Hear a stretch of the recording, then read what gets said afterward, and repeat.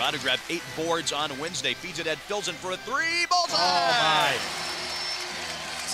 Zach barely had time to collect himself before launching that one, but great to see a shooter's first shot go down. 7-2 Bulls.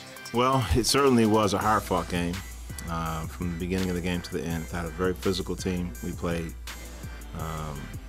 It wasn't, if you came for a beauty contest, I guess you're wondering where you were after a while. But, I thought our guys persevered, and I thought we got through some rough times and got ourselves back in the game. I also thought that our crowd played a big part. Thought they were huge, obviously, right down to the end. And it's great to have that kind of support. They didn't burn a lot of energy on defense because we took some quick shots. And we've had that struggle with them in the past, and especially at home. I think they've won the last 2 or 3 times in here, and we've won the last 2 or 3 times in their building. Neither team has been able to win at home. And some of that I see why. We're in here, and the first good shot, we're taking it, and we're not making them defend. 23-19 Buffalo, 3:15 to play in the half. Left sideline Filzen, closed in on by Richie, so he can't get off the Get it to three. McRae, right here on Stainbrook. Driving right baseline, Barnett all the way to the hoop, and he scores the layup. Now that's a patented Dave Barnett baseline drive. Obviously, in this conference, it's such a battle that you need to play well every single night to get a win. So I think we're more excited about that, keeping a streak going, trying to get better and better. But definitely, it doesn't hurt, obviously, and we probably needed to do it if we wanted a shot at the end of the year. So it's big for us.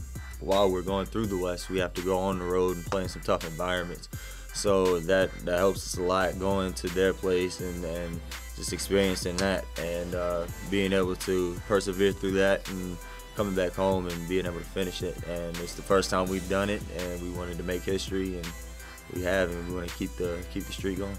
But even before this format, I know that we haven't ever won every game against the West. Even when we were playing 18 games, we played somebody twice. We've never, when Turner and those guys were here, we never won every game against the West because it's hard. And in fact, in Turner's senior year, the one game we lost against the West was to Western Michigan at home. And then we beat them in their building, and then we beat them in Cleveland.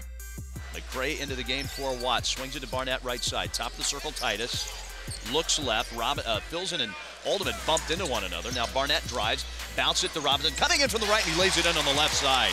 Breaks the streak and hopefully gets the Bulls focused defensively. I think the endurance part, being able to stay focused, and the next game is going to be really good.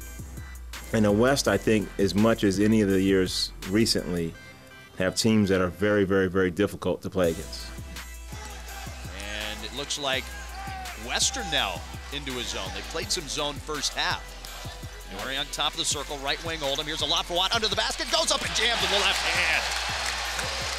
Bulls are down 1, 49-48. Tremendous look that time from the weak side into Mitchell Watt. I'm not sure how Western could forget about him, but they did. I think that 30 games played, and I think the East won 25 of them. But there were, Kent, this team went overtime against Kent, at Kent, and went overtime against Akron at home. And there were some really close games that the East was able to win. So it's a challenge.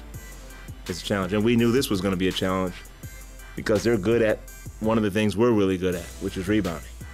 And for, I think that was huge. Well, the play was designed for me to run off a few screens to be kind of a decoy at first because we wanted to get Dave Barnett on a back cut. But I don't know what happened on that side of the floor if they took that away. But John Oldham just hit me on the wing, and obviously he was crowding me. He's worried about the three-point shot, so I just tried to create some space to get a look. Oldham into the front court. Guarded by Douglas, takes it right, finds Filzen right side, he pump fakes a 3, drives to the free throw line, stops, turns around, tries a leaner, it's good! 58-57 Bulls. Stainbrook will inbound, chucks it to Douglas, he heaves it, won't count. The Bulls win 59-57.